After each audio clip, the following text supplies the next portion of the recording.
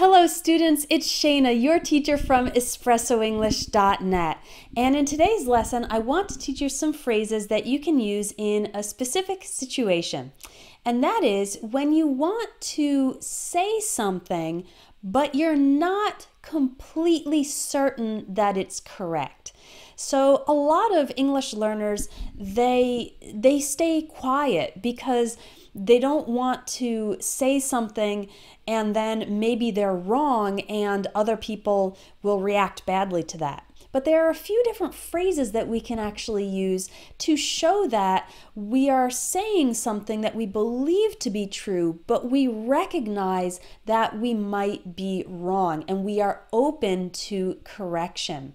So let's say you and your friends are talking about the date of an upcoming concert, and you think you know when the date is, but you're not 100% sure. Instead of just saying the concert is on March 15th, you could say, if I'm not mistaken, the concert is on March 15th. That little phrase, if I'm not mistaken, is just a way to show that you could be making a mistake. It's possible that you are not correct, and you are open to somebody else correcting you. Another phrase you can use for the same situation is, as far as I know. So if you're talking about an acquaintance who lives in the area, but maybe some time ago she was thinking about moving somewhere else, and the people who you're talking with, they're not sure if she's still here, if she has moved out of the area, you could say, well, as far as I know, she still lives here, because you haven't heard anything about her definitely moving. So you are pretty certain that she is still in the area, but you could be wrong. It's possible that she moved and she didn't tell you. So you say, as far as I know, she's still in the area. Another phrase for it is, to the best of my knowledge. And again, this is used to show that you think something is true, but you recognize that your knowledge might not be complete. You could be wrong. To the best of my knowledge is a little more formal. In everyday spoken English, we would probably stick with the previous two phrases, as far as I know, and if I'm not mistaken.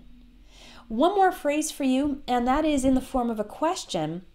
We use this when you are pretty sure you are correct, but again, there's always that little chance that you are making a mistake.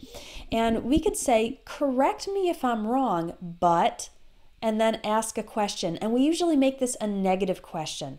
So let's say you're in a conversation about some actor, a famous actor, and the other people are saying how they love this actor's Australian accent. But you think the actor is from New Zealand, not Australia, and you're pretty sure. You could say, correct me if I'm wrong, but isn't he from New Zealand, not Australia? You are expressing what you believe to be true, but you are not doing it in an arrogant way. So you're not just coming in and saying, you're wrong, he's from New Zealand, not Australia. You're expressing it a little bit more politely. Correct me if I'm wrong, but isn't he from New Zealand? So we use correct me if I'm wrong with the negative question, again, to express something that we are fairly confident is true, but there's always that chance that we might be the ones who are mistaken. And then what do you do if you say something like this, if I'm not mistaken, as far as I know, to the best of my knowledge, correct me if I'm wrong, and you actually are wrong, or if you've said something and someone else corrects you and says, no, that's not true, the correct date for the concert is March 20th, or no, this actor was born in New Zealand but grew up in Australia, so his accent is Australian. You can say, oh, I stand corrected. This is an informal way to say, oops, I was wrong, and now you have corrected me. I stand corrected, meaning that what you said was not correct, was not right, and now you know the correct fact. Okay, so I think one of the worst things when you're learning a language is being in a situation and not knowing what to say. As I mentioned, a lot of English learners just stay quiet in this situation, but that's not good because you need to practice, you need to interact to improve your English. So I created the Everyday English Speaking courses to help you know exactly what to say in various situations. These courses will teach you the real phrases that native English speakers use in all sorts of situations and in informal conversations. So these are phrases and expressions that you might not find in regular English textbooks.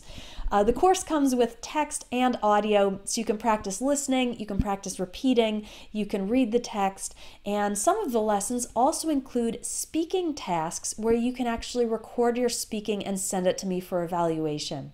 You can click on the link in the video or in the video description for more information about that course, as well as some free samples, and I would love to see you join the Everyday English Speaking course. So many of my students have benefited greatly from it, and I hope you'll become one of them as well.